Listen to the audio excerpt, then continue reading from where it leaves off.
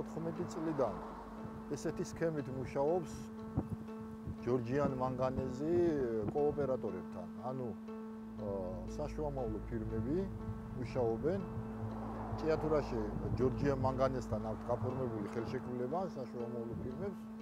თუ არ ვცდები 4-ნი არიან, ან 3, არ ვიცი, ან 3 ან 4 არიან და საშუალო ფირმები ვალდებული არიან მადანი ჩააბარონ ჯორჯიან მანგანეზს.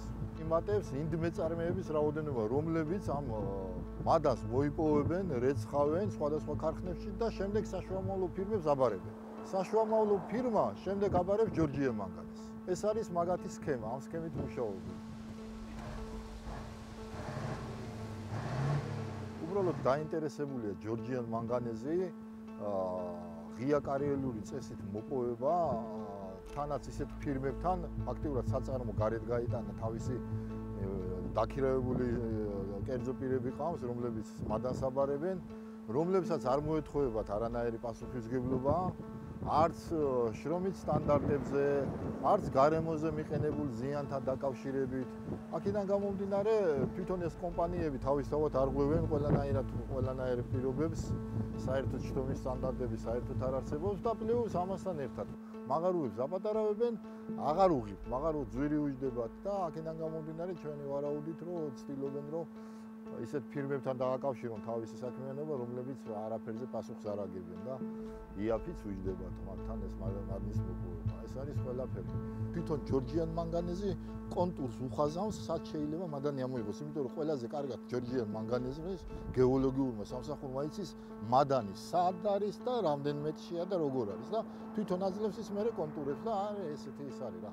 ერთმანეთთან შეთანხმებით მუშაობენ. ყველაფერში თავრობას გარკვეულია, ყველაფერი არანაირ ზომებს არ მიმართა. დღესდღეობით ასია. ჩვენ პირადად მე ვიყავი წასული, გუბერნატორამდე ვიყავით ჩასული, რომ ამ პრობლემას ვეუბნებოდით, რომ სოფლები ინგრევა, სამსახურები მცირდება, ხალხი შეიძლება უმუშევარი დარჩეს. არავინ ხმას არ იღებს. კანონმდებლობა ყველაფრის უფლებას აძლევს, აკეთებენ იმას, რაც შეუძლიათ მაქსიმუმი და ჩვენ დაუცველები ვართ უბრალო ხალხი და მაცხოვრებლები და მოსახლეობა.